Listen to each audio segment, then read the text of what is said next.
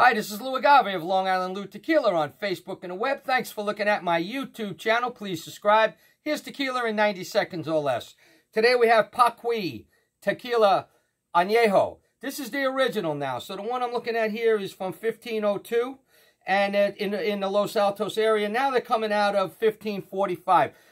They use high-pressure autoclaves to cook. They use roller mill maceration, stainless steel fermentation, 5 days, and they use wine yeast, which is interesting, and it's double distilled in stainless steel. You know, there's a big write-up how the master distiller, found this way to make it the smoothest, silkiest, no burn sipping tequila by using a proprietary selective distillation.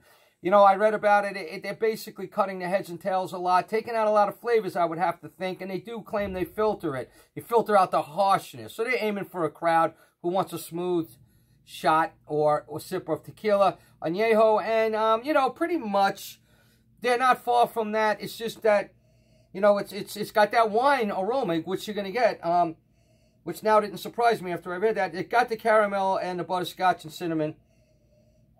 And, the taste is a little tiny bit of citrus. It's sweet. Butterscotch, maybe some nuts. A little burn on the back end going out. Tequila Matchmaker, I'm going to go with an 80. Z Tequila sells it for $49.99 at Old Town.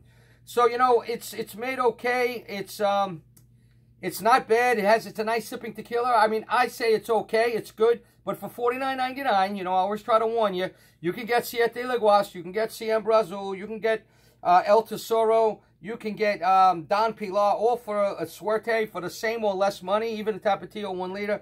When you can get stuff like that, and I would have to say Siembra Azul, Anejo, and Siete Leguas are the killers out of that name, that group. They're higher end than this for the same or less money. Otherwise, it is a good sipping tequila, and it's not bad, and I like it. Paquí Anejo.